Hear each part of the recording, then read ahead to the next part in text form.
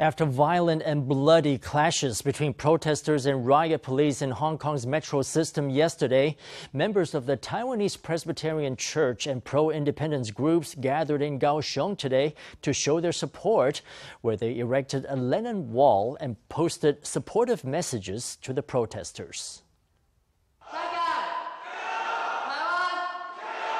Pastors from the Presbyterian Church and members of the South Society gathered in support of the Hong Kong protesters. They want to be a backup force for Hong Kongers in Taiwan.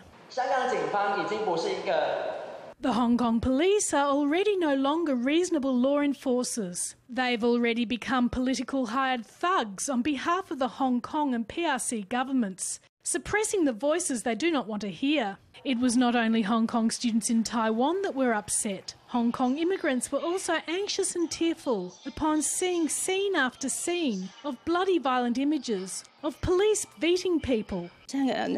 Every day the Hong Kong people put on this performance only to get beaten by police. It is very sad. I hope the police violence is condemned. I think Hong Kong is the front line. Our friends fighting for democracy are extremely brave and have set a very good example for Taiwan.